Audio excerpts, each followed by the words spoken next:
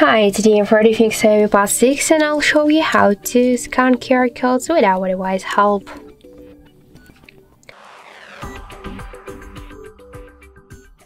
So open first the control panel and find here scanner icon. Just tap on it, click to I agree while using the app, and now we should place our QR code inside of this frame.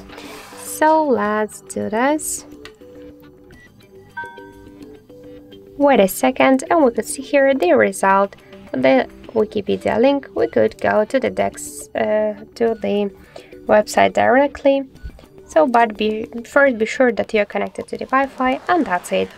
Also, you could just find the scanner QR code icon of the application, tap on it, and by the same way, place QR code inside of the frame, tap to go to the website, and that's it.